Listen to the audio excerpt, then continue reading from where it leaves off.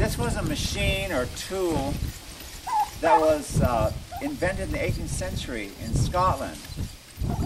The man is unknown today, but whoever he was, he invented this knowing there was a great need in flax production to speed up the scutching process. That was one of the hardest steps in flax production, is scraping the flax to get all of this chaff or boon out of the hank of flax after you've broken it. Some of the farms in Pennsylvania were so prosperous that they had a lot of flax, and they were able to hire people to process their flax. There were German weavers who would do all their linens. So itinerant farmers would make these and bring them around in their wagons to process their flax. Also, some of the farmers made their own scutching wheels and kept them at the farm. We came across these at Henry Mercer's museum, looking for different processes that people used in Pennsylvania to make flax. And he had saved a number of scutching wheels, knowing that they were fast disappearing.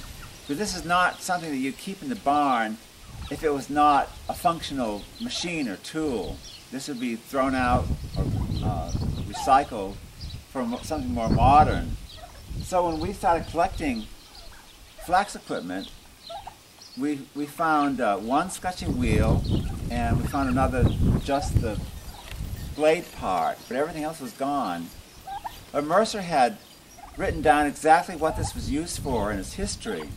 So this was a great step in following the process from a medieval production of flax processing up into the 18th century and beyond. Then we made this one, and it was designed after an 18th century wheel that Mercer had. And you can see how it works. This wheel is suspended on an iron rod, and it has a pedal. So you push down on this thing, and it makes it spin. And of course it has a bed that keeps everything suspended. And this is the part that's similar to the old board, where you would just take the knife and hit the flax along the board. And this is adjustable depending on how much flax that you have at one time. So you get the wheel going, lay the flax in there, and you can see the chaff or the boon coming off the flax. What happens though when you mechanize an old-fashioned tool is you lose some of the fine tuning. And what I would do when I chopped on the flax board, I'd turn the blades slightly, and if there was a clump of chaff or boon, I could pick away at that. I could get a slower stroke or a faster stroke. But what happens with a scutching wheel, it's all the same speed, so you lose a lot of that fine tuning. But it does it so quickly that it sort of makes up for the loss. You have to balance on one foot to do this. You can see all that boon and chaff coming off.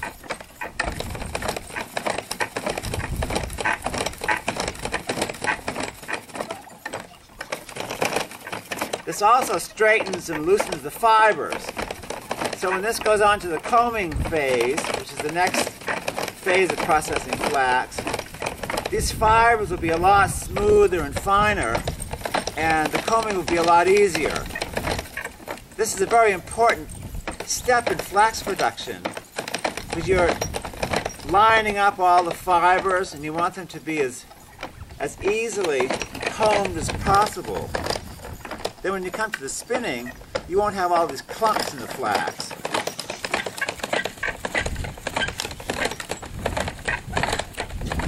It's very easy to fall into this if you lose your balance, but safety was not a concern in the older days for processing flax.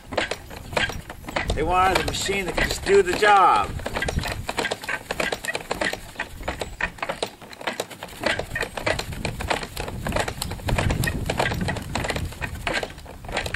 You can see how the flax is getting nice and fluffy as I do this.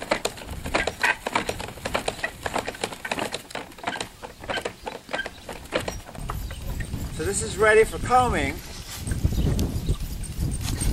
and my scutching is done.